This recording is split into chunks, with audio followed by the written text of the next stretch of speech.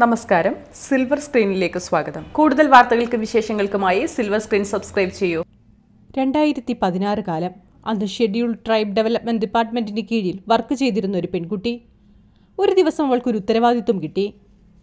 അവിടെ അന്നത്തെ മീറ്റിംഗിന്റെ മിനിറ്റ്സ് എഴുതണം. വയനാട് ജില്ലയിലെ ഉത്തരവാദിത്തപ്പെട്ട എല്ലാ ഉദ്യോഗസ്ഥരും പങ്കെടുക്കുന്ന ആ മീറ്റിംഗിൽ അവർ ഒരു പ്രധാനിയെ കാത്തിരിക്കുകയാണ്. ആരാവും അദ്ദേഹം? അവൾക്കും ആകാംക്ഷയായി. കുറച്ചു നേരം കഴിഞ്ഞ് അതാ sub collector Sriram സാംബശിവറാവുവിൻ്റെ mass entry. അന്നവിടെ ഉണ്ടായിരുന്ന ആ പെൺകുട്ടി ഉൾപ്പെടെ എല്ലാവരും ആദരവോടെ എഴുന്നേറ്റ് നിന്നു. അദ്ദേഹത്തെ സ്വീകരിച്ചു. ജീവിതത്തിൽ ആദ്യമായ ഒരു IAS ഓഫീസറെ കണ്ട ആ പെൺകുട്ടിക്ക് ആവേശമായി. എനിക്കും ഈ പദവിയിലെത്തണം. ആഗ്രഹിക്കുക മാത്രമല്ല, മുന്നിലുണ്ടായിരുന്ന തടസ്സങ്ങളെ മുഴുവൻ വകഞ്ഞുമാറ്റി അവൾ മുന്നോട്ട് പോയി. 2018 സിവിൽ സർവീസ് പരീക്ഷാഫലം വന്നപ്പോൾ ജനറൽ മെറിറ്റിൽ 410-ാം റാങ്ക് നേടി അവൾ ഇന്ത്യയ്ക്ക് അഭിമാനമായി. ഒപ്പം അന്ന് താൻ ആദരവോടെ കണ്ട സബ് കളക്ടർ കസേരയിൽ ഇന്ന് ആ പെൺകുട്ടിയുണ്ട്. അതെ, കോഴിക്കോടിൻ്റെ സബ് കളക്ടർ ശ്രീധന്യ IASന്റെ കഥ ചരിത്രമാണ്. പുറകെ വരുന്ന ഒരുപാട് പേർക്ക് വഴികാട്ടുവാനുള്ള ചരിത്രം. വയനാട് അമ്പലക്കൊല്ലിയിലെ ഇടംവയൽ ദളിത് കോളനിയിൽ ദമ്പതികളുടെ രണ്ടാമത്തെ മകളാണ് ശ്രീധന്യ. ചേച്ചി സുഷിത ഒറ്റപ്പാലം കോടതിയിൽ ലാസ്റ്റ് ഗ്രേഡ് ജീവനക്കാരിയാണ്. അനുജൻ ശ്രീരാഗ് പോളിടെക്നിക്കിൽ പഠിക്കുന്നു. ഊരിൻ്റെ പതിവ് രീതികളിലൂടെ തന്നെയാണ് ശ്രീധന്യയുടെ ബാല്യവും കടന്നുപോയത്. അമ്മ തൊഴിലുറപ്പിന് പോയും കായ പൊട്ടിക്കാൻ പോയും മറ്റും കൊണ്ടുവരുന്ന ചില്ലറ വരുമാനം. അച്ഛന് വീടിന് ചുറ്റും ചെറിയ കൈത്തൊഴിലുകൾ.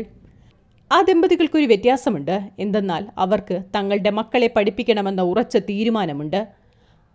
ഒരു സമയം വന്നാൽ സ്കൂൾ ഡ്രോപ്പ് ഔട്ട്സായി അച്ഛനും അമ്മയ്ക്കുമൊപ്പം പണിക്കിറങ്ങുന്ന മറ്റൊരു പിന്തുടർച്ചയായി തങ്ങളുടെ കുട്ടികൾ മാറരുതെന്ന നിശ്ചയമുണ്ട്. അത് സംഭവിച്ചു.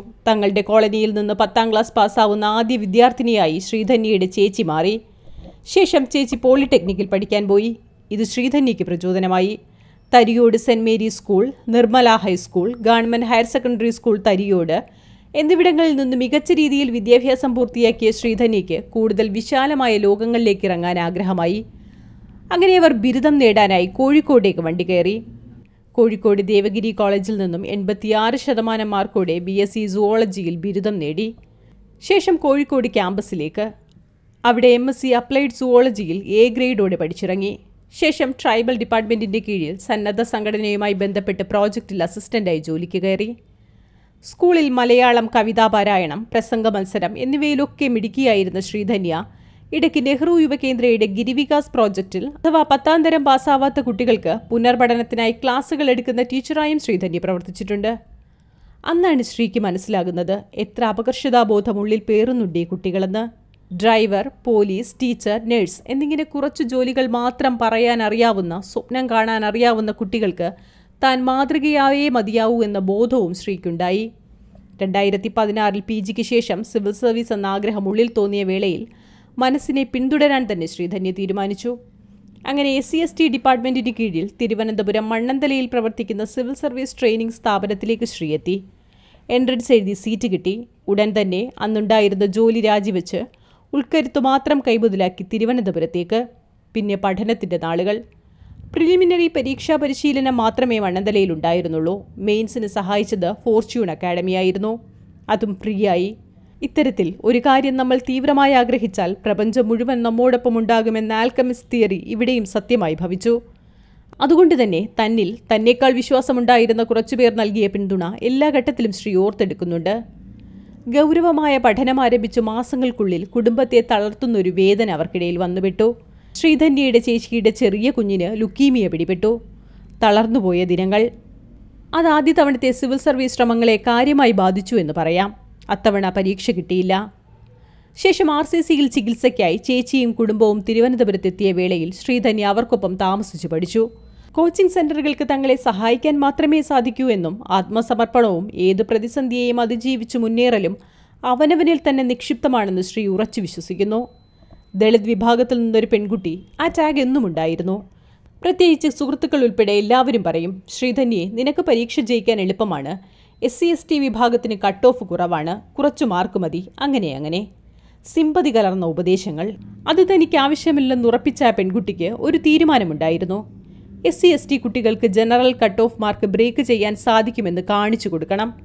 അങ്ങനെ പ്രിലിംസും മലയാളം ഐച്ഛിക വിഷയമാക്കി മെയിനും കടന്ന് ഇൻ്റർവ്യൂ എത്തി. ഡൽഹിക്ക് പോകണം, പണം വേണം. കടം വാങ്ങിക്കരുതിയ 40,000 രൂപയുമായി ശ്രീ ഇന്ത്യയിലെ ഏറ്റവും വലിയ മത്സര പരീക്ഷയുടെ അവസാന കടമ്പ കടക്കാനെത്തി. Retire air മാർഷലായ Ajith ബോൺസ്ലെയുടെ പാനലിലേക്ക് ഇൻ്റർവ്യൂവിനായി. അമ്പെയ്ത്ത് ഹോബിയായി എഴുതിയിരുന്ന ആ പെൺകുട്ടിയോട് അമ്പും വില്ലും കൊണ്ടുവന്നിട്ടുണ്ടോ എന്ന ചോദ്യവുമായി തുടക്കം. ശേഷം 30 മിനിറ്റ് നീണ്ട ഇൻ്റർവ്യൂ. അത് കഴിഞ്ഞ് തിരിച്ചെത്തുമ്പോൾ അവൾക്കുറപ്പായിരുന്നു ഞാനിത് നേടുമെന്ന്. ശ്രീ ആഗ്രഹിച്ച പോലെ ഒരു റിസർവേഷൻ്റെയും സഹായമില്ലാതെ ജനറൽ മെറിറ്റിൽ 410-ാം റാങ്ക്, ദളിത് വിഭാഗത്തിൽ ഇന്ത്യയിൽ തന്നെ 4-ാം റാങ്ക്. അതാരുടെയും ഔദാര്യത്തിൻ്റെ പ്രശ്നമല്ല, കാലങ്ങളായി തങ്ങൾ അനുഭവിച്ച ഹിസ്റ്റോറിക് സപ്രഷൻ്റെ വിലയാണിതെന്ന് ശ്രീ ഉറക്കെ പറയുന്നുണ്ട്. അതറിയാനും മനസ്സിലാക്കാനും വിവേകമുള്ള, സാമൂഹ്യ ബോധമുള്ളൊരു യുവതി. അങ്ങനെ വയനാട് ജില്ലയിലെ ഗോത്രവിഭാഗത്തിലെ ആദ്യ IAS ഓഫീസർ പിറന്നു. നിഷ്കളങ്കമായി പുഞ്ചിരിക്കുന്ന ശ്രീധന്യയുടെ രക്ഷിതാക്കൾ പറയുന്നു, ഞങ്ങളുടെ മകൾ വഴികാട്ടിയാവട്ടെ, ഇനിയും ഇനിയും ശ്രീധന്യമാർ പിറക്കട്ടെ. വിരിയാത്ത കാട്ടുപൂവുകൾ ഏറെയുണ്ടെന്നുറപ്പാണ്. ശ്രീക്കും തൻ്റെ അച്ഛനമ്മമാരോട് നന്ദി പറയാനുണ്ട്.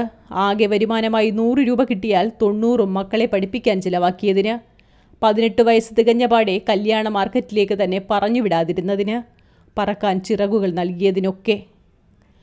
കമൽഹാസൻ ശ്രീയെ അന്ന് നേരിൽ കണ്ട് അഭിനന്ദിച്ചിരുന്നു.